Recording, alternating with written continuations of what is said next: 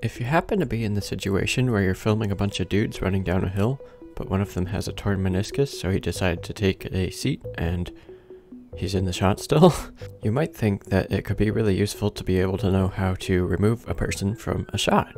And you'd be right, it is really useful.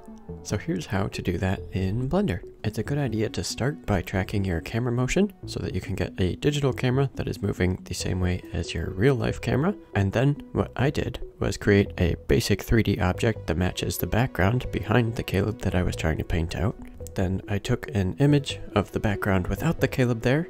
I think this was actually a completely different day, so a lot of the reflections and stuff were different.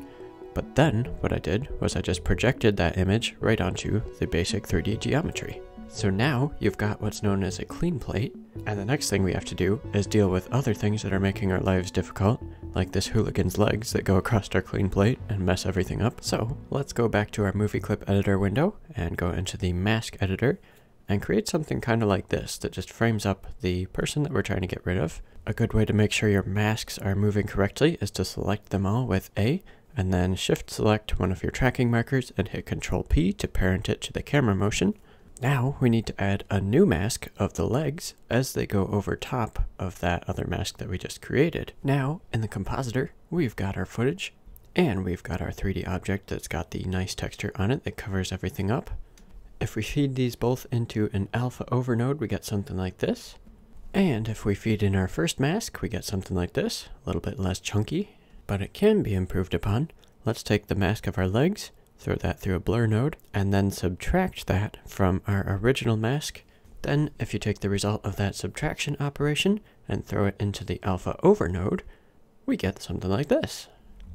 Now, it doesn't look perfect if you look at the before and after, but it's not really something anybody's going to be paying attention to, so I'd say it's good enough. Hey, guys, come here.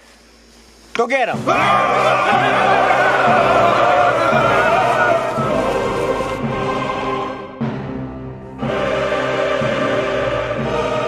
Anyway, that's that.